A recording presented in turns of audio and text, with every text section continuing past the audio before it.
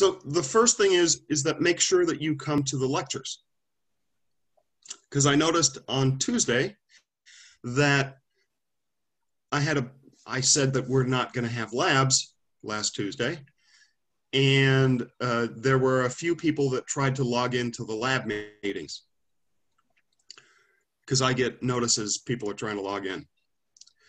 Because the meetings are scheduled. So it says, ooh, this person has joined your meeting. Maybe you should join since it's your meeting. But I got that later because I wasn't sitting at the computer. I get emails like that. So come to the lectures and pay attention. That's one. Two, I will record all of these, and we talked about this last time. I'm recording this one.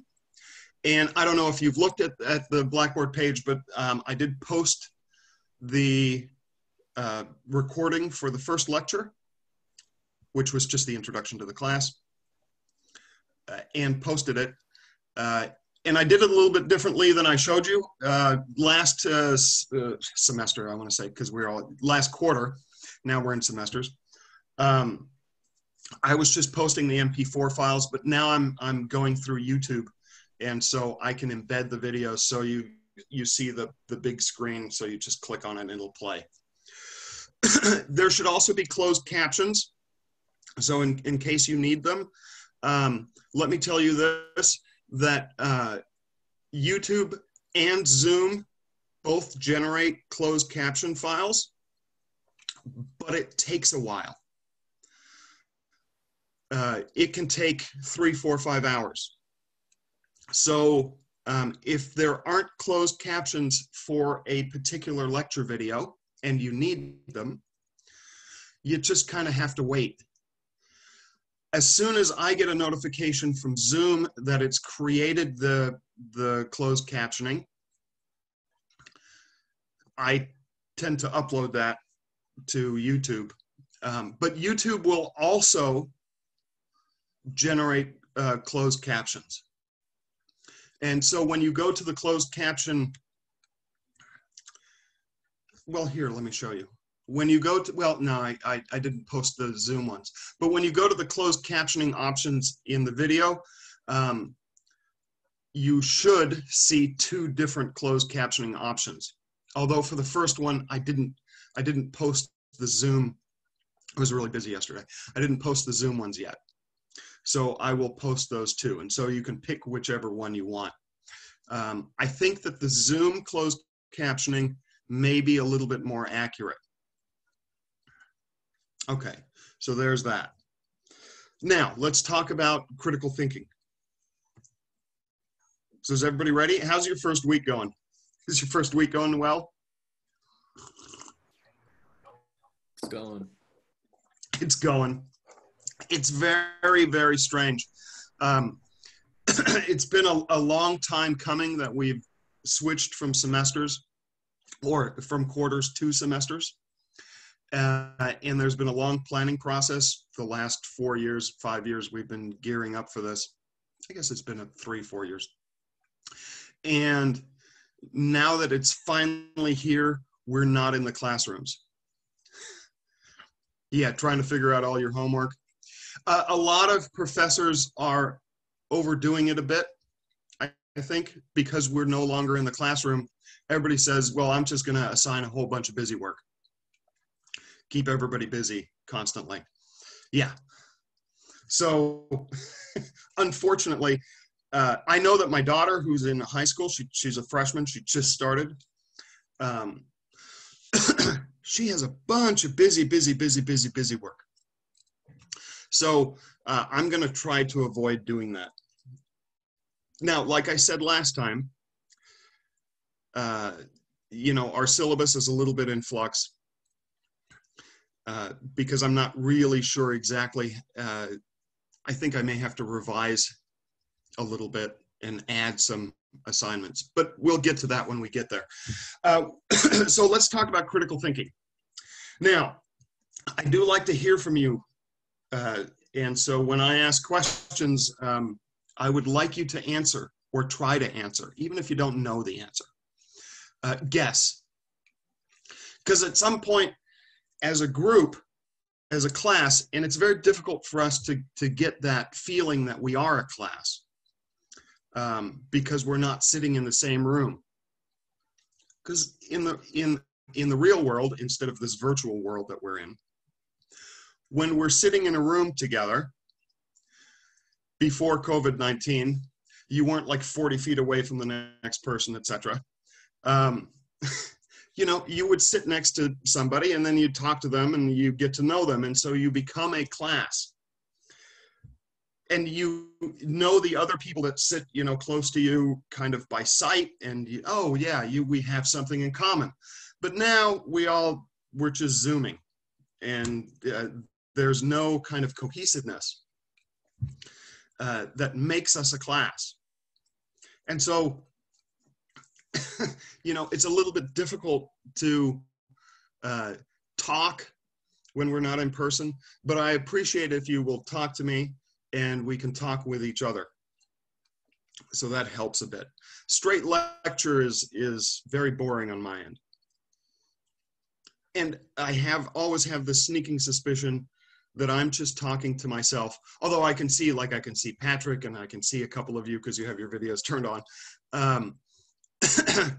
But sometimes it just feels to me like I'm just talking to no one.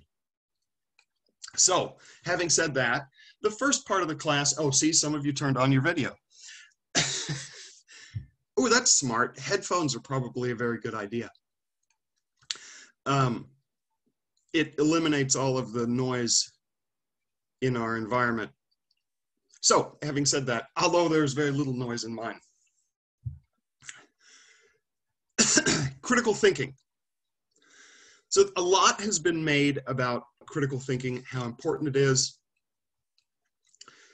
how it needs to be taught from very early childhood, elementary school, critical thinking, critical thinking, critical thinking.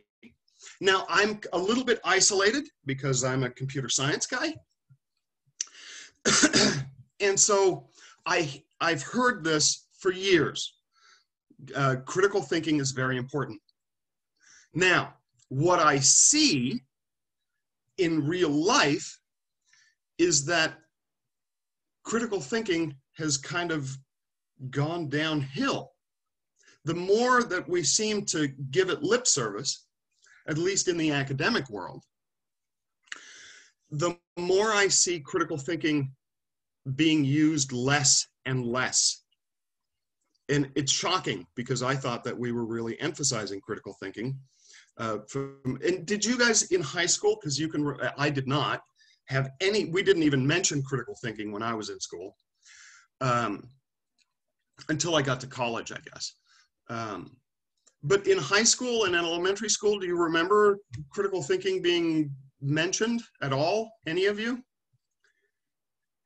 Sometimes. Yeah. Sometimes? No.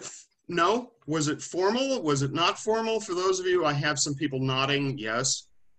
Sometimes in math classes, but not really as like in everyday use. Okay.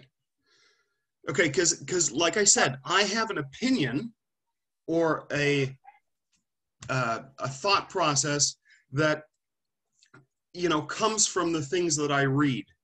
And the things that I've read, like I just said, was that in the last few years, at least 5, 6, 7 years, that critical thinking was given a priority, deemed to be very important. So I just assume that since there's a lot of lip service about it and writing about it, that it's implemented in elementary school and high school, but I don't teach there, so it beats the hell out of me what those people do. Well, I like your background. Yeah, Either she lives like in Malibu and she's on the ocean, or yeah, the background's awesome. Mine is crap. It's very similar to Patrick's. Patrick has a office too. Are you at school? You did not unmute, Patrick. There you go. Sometimes the space bar works, sometimes it doesn't. I'm Yeah. actually the boss at a small business, and I'm like looking out through my windows at everybody, and I'm in my little cubicle. Yeah, I can see your office and I can see the ceiling. And so it looks like our office is at work. So I was like, are you a professor? I have to be extra careful with what I say if you are. But you're just at work. So good for you. They are supposed to teach critical thinking because of Common Core standards, but I Yeah. don't think they are. Yeah. Hey, see, that's one thing that drives me insane is that people, it's easy to talk about doing what's right. So we all come to kind of this consensus where, okay, and I'll just use critical thinking as an example. Hey, critical thinking is very important. The critical thinking process is very important. We should definitely start emphasizing this and teaching it. And everybody goes, awesome, that we all agree. That's fabulous. And then nobody does anything about it. Or there's very little done about it. So what is critical? Yeah, what is critical thinking? So what do you think critical thinking is? Any of you? Just and feel free to guess. Like I said, we'll come to a consensus, and I will not say, well, most of the time I won't say, no, you're wrong. Analyzing the meaning of content and determining the veracity of the content. That's part of critical thinking. That's a very important part. So analyzing what it is that we're looking at. So we're getting some information. And what was the other part? See, my memory is going. Verifying what its accuracy. Okay, so looking at it and being able to understand it, and even probably before that, we want to look at, is this actually accurate information? So those are two parts of critical thinking. There's more. So what else do you think critical thinking is? It's a skill, by the way, that you have to kind of learn. Anybody? I know there's only 65 of you.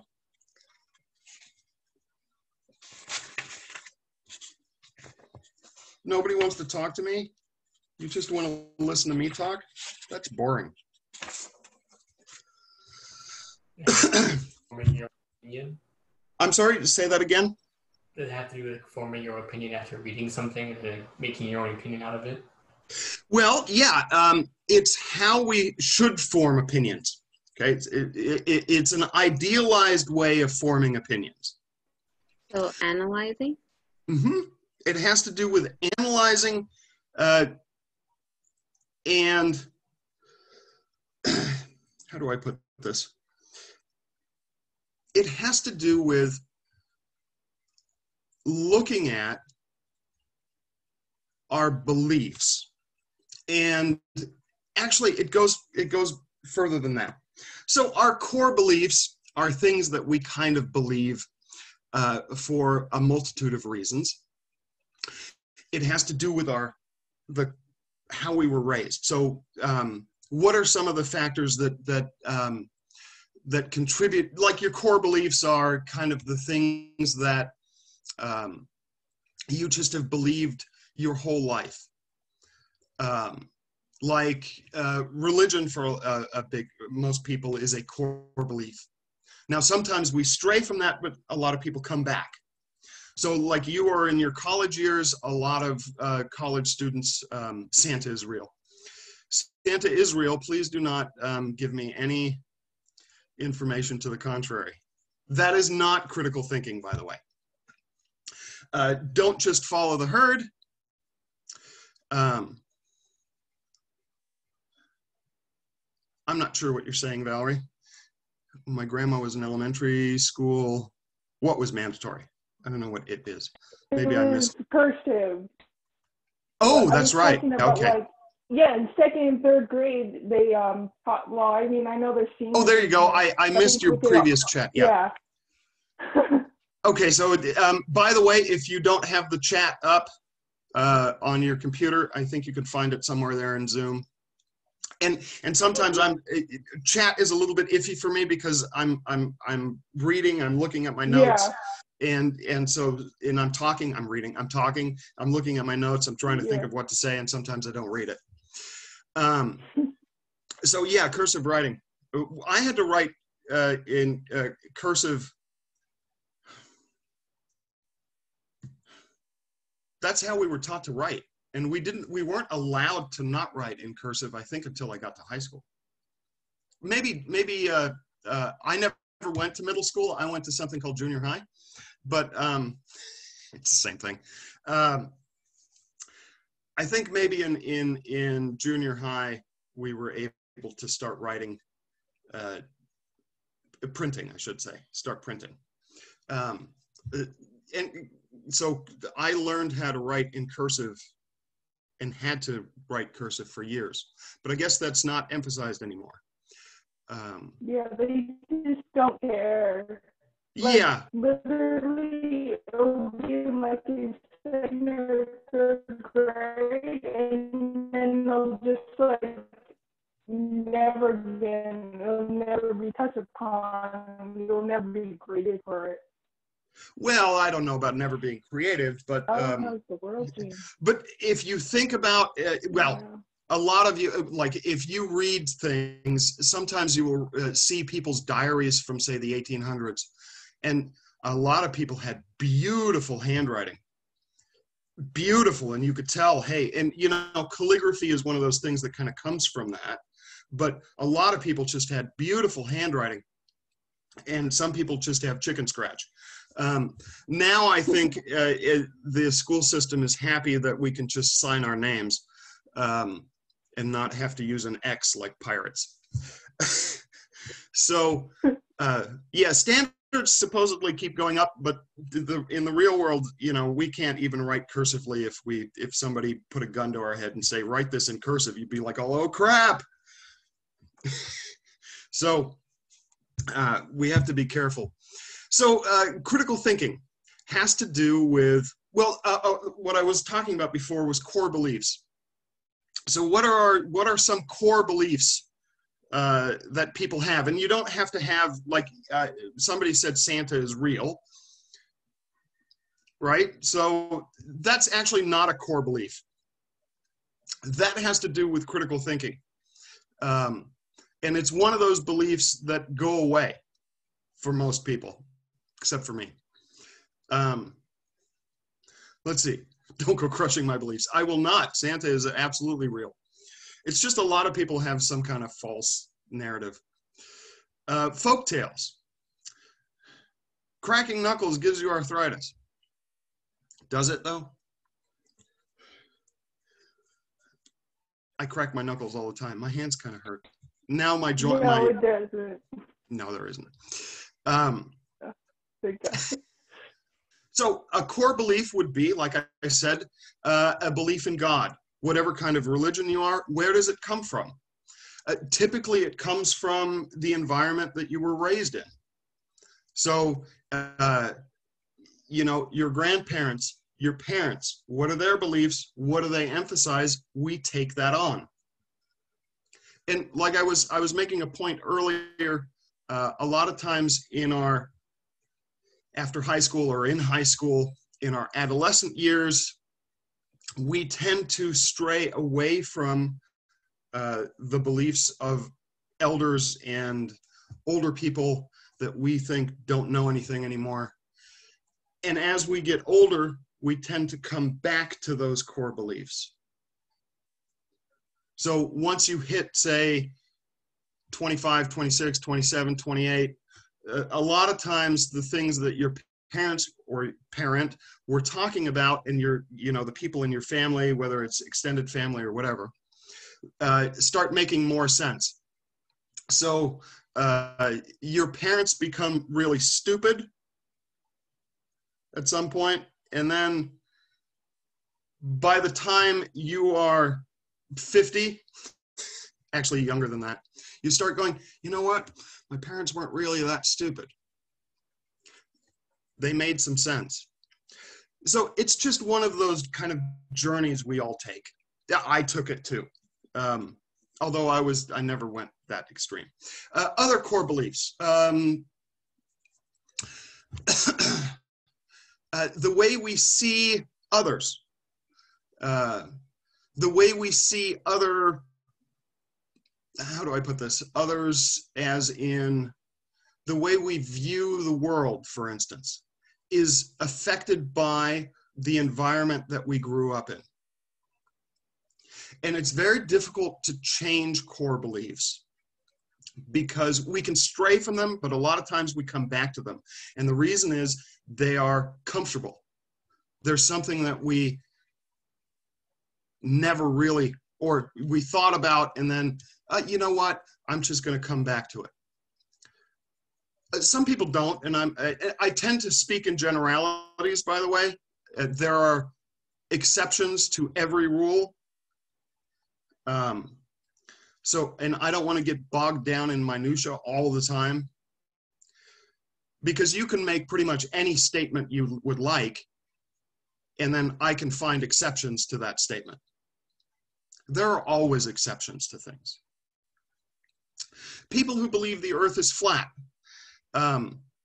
People are inherently good. That's actually a very good core belief. I agree with you, Stephen. I can do no wrong. The golden rule is an excellent, what is the golden rule?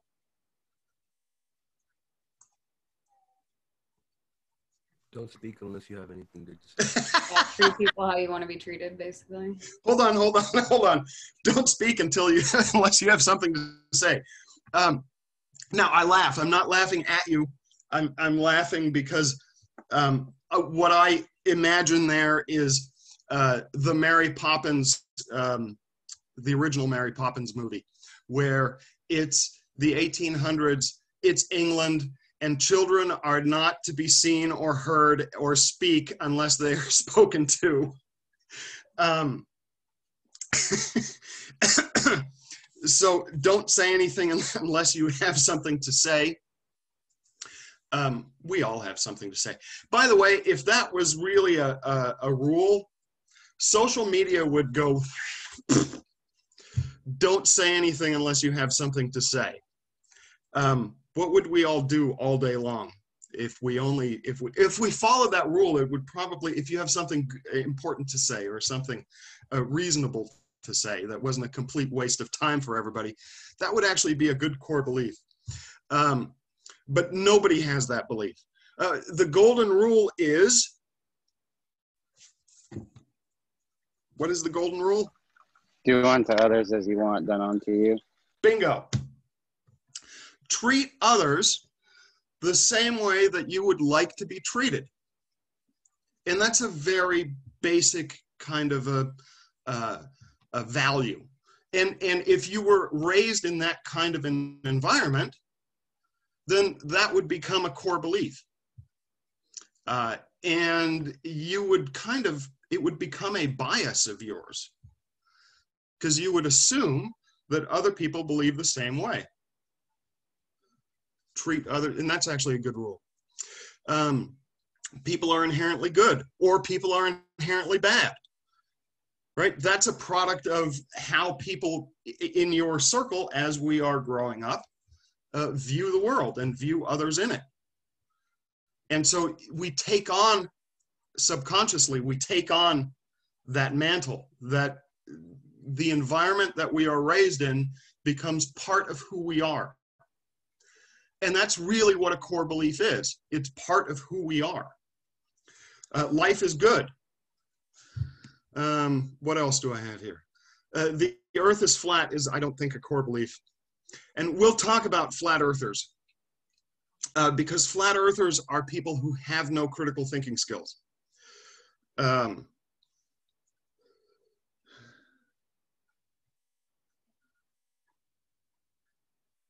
sorry, I'm reading.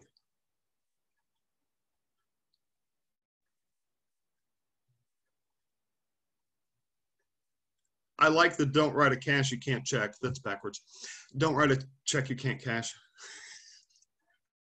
Yeah, no, I gotcha. Critical thinking is looking at something, a belief, or something that you're thinking about believing. And then, or something you want to know about. Doesn't have to be a belief. So let's say drinking coffee, is drinking coffee good for you? Or is drinking coffee bad for you? What is drinking coffee? It's definitely good for me. That's a core belief of mine.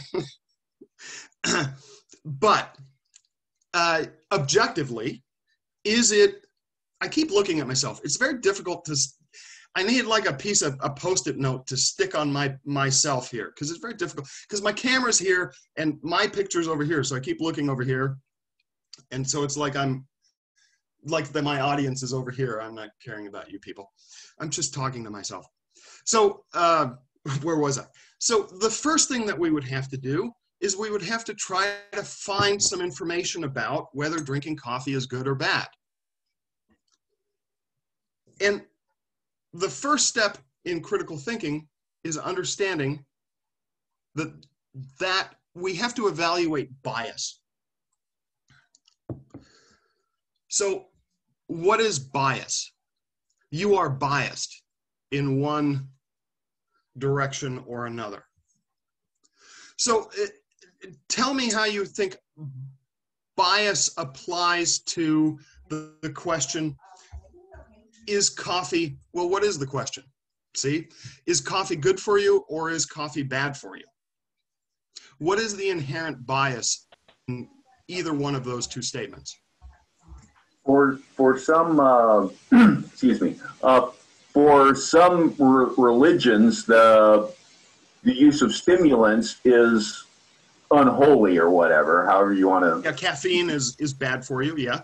Correct. So if you were from that background, you would see it as being less than, I got you. Less than acceptable. So Patrick is actually, this is the kind of the answer that I'm looking for, and he's almost there. So how is, like I said, I have two questions. I want to find out about coffee and drinking coffee, right? And the question is either, is coffee good for me or is coffee bad for me? So you have two sentences there. They're separate from one another. How are those biased? Well, you're saying like if it's good for you, and you're not really specifying what you mean, like for your health or for staying awake or for... That's more specificity. So that has to do with how specific is the question. But a bias is something that's inherent, right? You can be biased in many ways. So, and I can't define bias right now because I'm trying to get you to, if I define bias, you'll all know what the answer is. So I'm trying not to give away the answer. So let's guess a little bit more. I feel like because, if you're trying to find out if it's good or bad, you're going to set those expectations. And when you see it, an article on it's good and it's bad, you're just setting these pre-expectations of what you might think coffee is. Okay. But how is the question bias?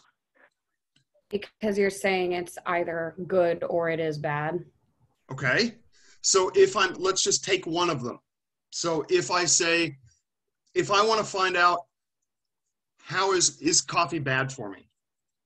What's the bias there? That it's bad. It depends on what environment you grew up in. Yeah, no, not really. Well, yes, it does. Okay, so like Patrick just said, if you're, who is that? Seventh-day Adventist? Yeah, Loma Linda. Seventh-day Adventists, they Mormons. don't drink. Mormons also? Mormons don't have caffeine, so they see caffeine as being bad, stimulants as being bad in general. So they equate caffeine to, say, heroin. It's all in the same category. Or cocaine or crack. Those are all stimulants, right? Is meth a stimulant? Methamphetamine? Yeah. So all those things are bad. Sugar is bad, I think. Is sugar a stimulant? I guess not. But anyway, so yes, it can.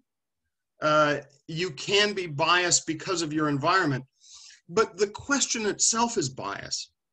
Because how I go about trying to research this, you have to recognize that it's inherently biased. If I say, how is coffee good for me? If I do a Google search, is coffee good for me? What am I going to find as my result? How coffee is good for you. I'm going to find, go ahead, Patrick. Oh, you're going to find a study that it's extremely good for your liver. Yeah, exactly. What's going to happen? Right up in the top. Yeah, there you go. What's going to happen, because I used a search engine to search stuff on the internet, and the internet is by default our place where we go search for information. I'm going to find, Google is going to give me results based on my question, my query, right? And so if I type in, how is coffee good for me? Or is coffee good for me? Google is going to try to fulfill my needs, right? So if I type in, what are the best rollerblades? Or what is the best TV, right? Google isn't going to show me results showing me what's the worst television, right? Because Google wants to give me what I'm asking for. Does that make sense? Yeah. So, yeah, go ahead. If you have something to say. Sorry. So the opposite of it, if you wanted to search up what's the worst television or whatever, it shows you that too, so it can go either way. But you have to directly search for it, like automatically. If you're going to search for good, you're not going to find, hey, this is the worst TV station ever. You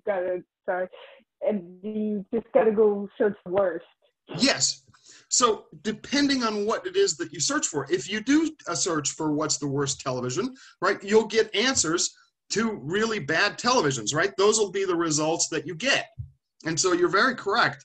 So what I'm trying to illustrate is that there's an inherent bias already when I'm asking the question. And by the way, normally we don't even see that bias.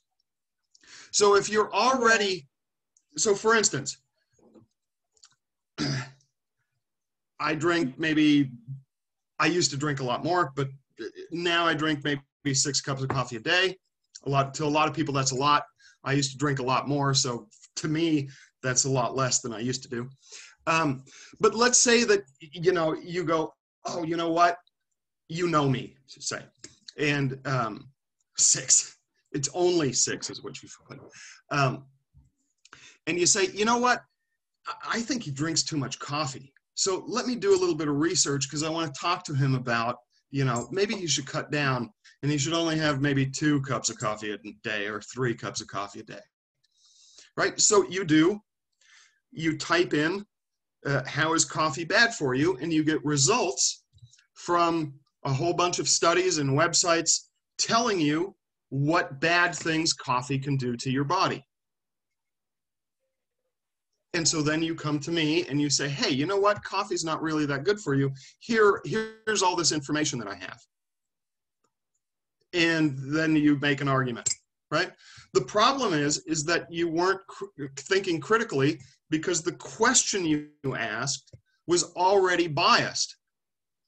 And what happened was when you got your results, when you got to the end of what you think forming an opinion, all you did was reinforce the opinion that you already kind of started off with. Does that make sense to everybody? Yeah, you're talking about just like confirmation bias. Yeah. Well, it's not just confirmation bias, but yes, because most of the time that is an inherent bias that we don't even know, right? We can think we're being objective. I want to find out why is coffee bad for you. So you type in, is coffee bad for you? Or how is coffee bad for you? Wouldn't it be better just to say, what are the health effects of coffee? Like that's not as biased. See, he's jumped. That's excellent. Yeah, and so really we have to evaluate what it is that we're asking. And then, you know, so this person comes to me and they tell me about all of the bad things about drinking coffee, and I like coffee. And so my first thought is, well, thank you. I'm being polite. Thank you. And then I go, well, I really don't know a lot about drinking coffee. I just know that it tastes, I like the taste. Some people don't like it. So, and so I go online and I say, well, what are the health benefits of coffee? And then I find a whole bunch of information.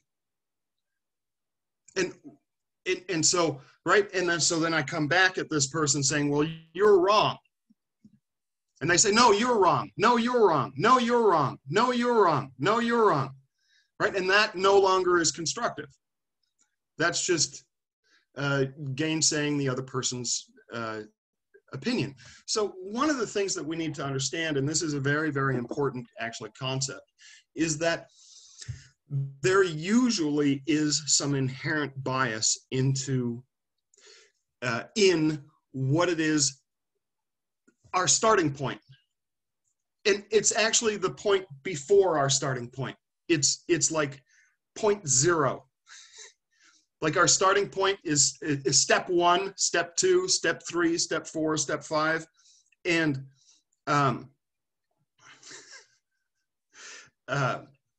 but it's step 0.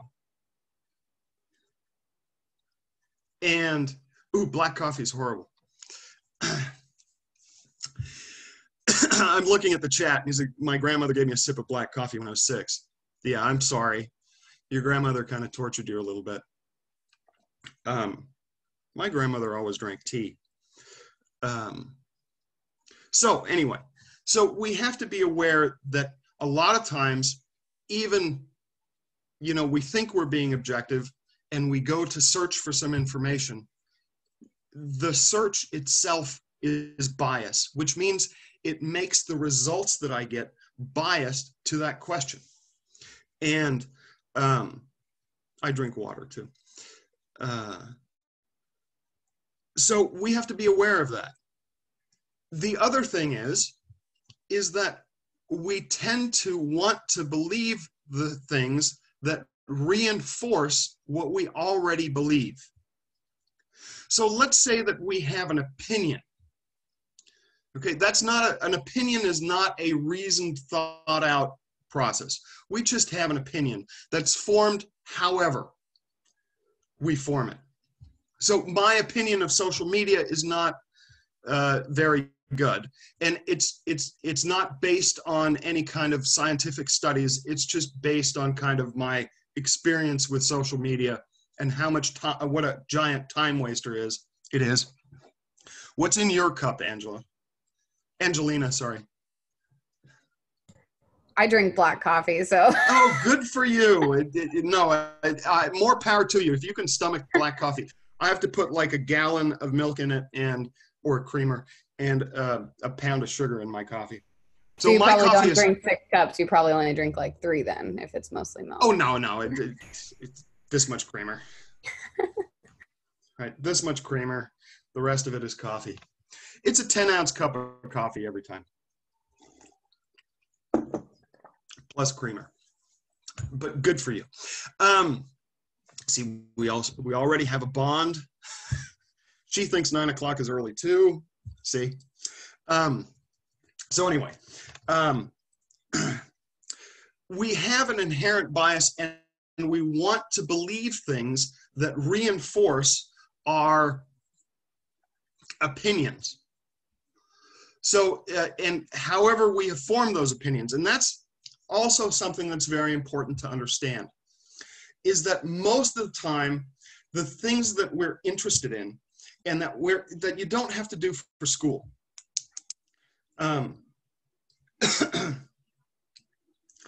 The things that we are personally interested in, we already have an opinion, whether we admit it or not. We already have kind of a general outlook.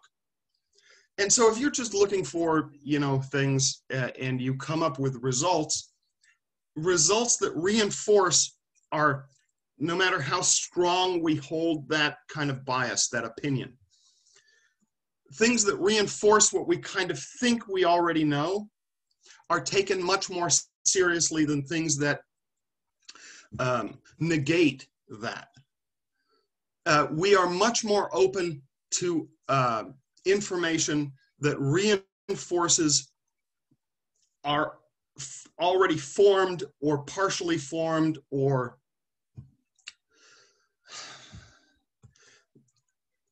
the things that we think make sense, that fit our other opinions maybe. We're much more open to those than we are to the negative. Does that make sense to everybody? So when you get information that reinforces, so flat earthers, somebody mentioned flat earthers before. Flat earthers, and by the way, had you asked me this question when I was 30 years ago, say, when I was 20 something, that there would be a large group of people, and it's actually not a very large group of people, it's just that there would be a lot of people that believed the earth was flat, I would have laughed at you. Because I don't even know where that comes from. It's still so foreign to my thought process that I can't understand. I just don't understand. But anyway, and it all started, I think, with the moon landing was faked. And the moon landing was faked. These are all kind of conspiracy theories. The earth is flat is semi-conspiracy theory, and but I think it stems from the conspiracy theory kind of group thought. So it goes back to, we faked the moon landing. That goes back to who shot JFK, which is kind of the original conspiracy theory, who just shot John F. Kennedy, who assassinated him. And I don't know what conspiracy theories there were before that. But so yeah, had you told, that's so foreign to my thinking that it's very difficult for me to even understand aliens did it. Aliens did it because he was going to say the earth was flat. He was going to make a big announcement. So anyway, we have to be careful about, flat earthers will ignore evidence that disproves or goes contrary to the earth is flat. And they will readily accept what they think is evidence for the fact that the earth is flat.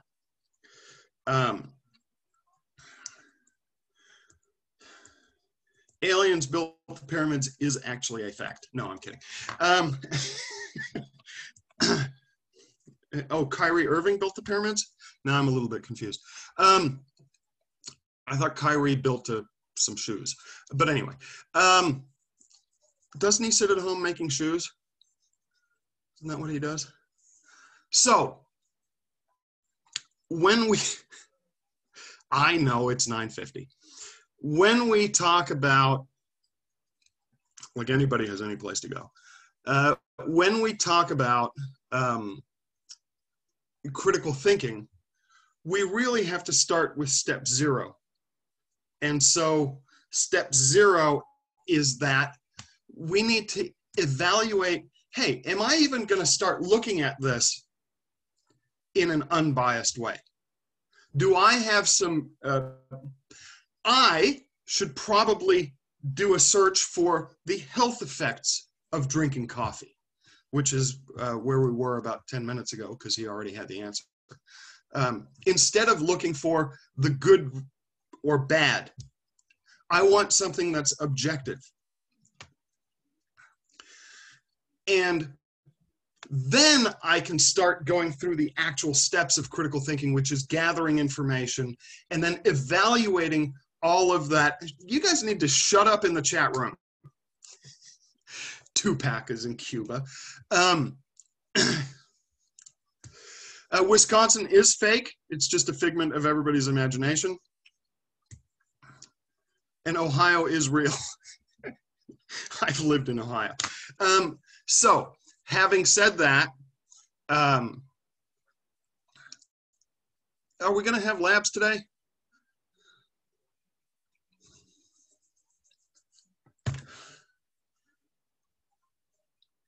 No, we are not going to have labs today because, okay, so here's what's going to happen if we have labs today. I'm going to continue talking about critical thinking. That's not really a lab exercise. And what's going to happen is that I'm going to have the same lecture 3 times again. So I'm going to have to talk about the same things over and over again. And so lab is fake. You're right. We will have lab, and I'm going to put that to rest. We will have lab meetings. I know for sure that we're going to do some on Tuesday. Okay, because if only for the reason to double check that the links work, so that we can all join our lab meetings. Having said that, are there any questions about anything? There shouldn't be. I'm going to try to post some stuff about critical thinking, although one of the things that you could do before Tuesday is to Google critical thinking. That would be a good, and you don't have to read like pages and pages on it, but just browse. We do not live in a society that encourages people to read, and so I have, and by the way, where people actually do read, we don't read something that's not a chat message. But I do encourage you to skim some things about critical thinking before next Tuesday, because we're going to continue talking about critical thinking. And at some point, we're going to actually do critical thinking into problem-solving thinking. The thinking of problem solving and logic, which is what programming has to do with, and what solving problems has to do with. So having said that, see ya. See you later. Have a nice day. Remember, no labs. No labs today. Be here Tuesday. Have fun. Or go to your other classes. I just sit here. If you have any questions, by the way, feel free, because I'm just going to sit here. So if you have any comments or questions, you want to talk to me about anything, feel free to stay, and I will stay. Bye. I want to live wherever that picture is. It's awesome. Professor, did you take roll today? I did not take roll today. Okay, yeah. I said that I'm not going to take roll anymore. I'm just going to use the Zoom meeting participation log as my roll. Just because it takes up so much damn time, and we only have 50 minutes, really. Okay. 55 minutes. Okay, just wanted to double check. Okay. Thank you. Yeah, you're welcome. Bye. Have a good day, Professor. We'll see ya. You too.